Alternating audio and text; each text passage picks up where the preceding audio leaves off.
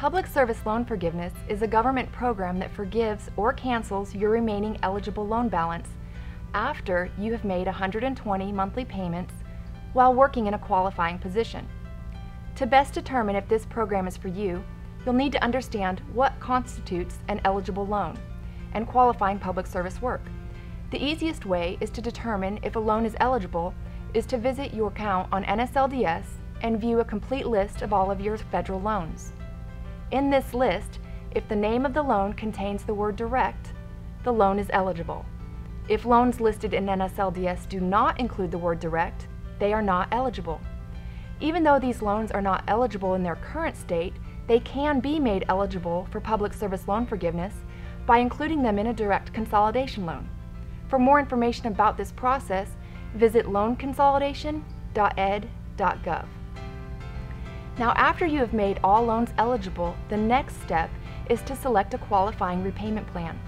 Income-based repayment, also known as IBR, is a qualifying plan. The payments under IBR are often the lowest, allowing for the maximum forgiveness possible with public service loan forgiveness. Finally, while you are making these qualifying payments towards your eligible loans, to qualify for PSLF, you must also be working in a full-time position with an eligible employer. Qualifying jobs will be those where the employer is any nonprofit, tax-exempt, 501c3 organization, any level of the government, the military, or the Peace Corps or AmeriCorps. More information on qualifying work can be found on the Department of Education's website. It's important to know that the qualifying work and payments don't have to be continuous. You can leave public service and then return and pick up where you left off. Additionally, since the time in PSLF will be 10 years or longer, it's wise to keep good records.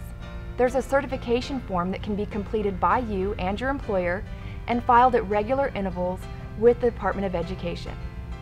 As with any repayment strategy, make sure you understand your rights, your responsibilities, and repayment obligations.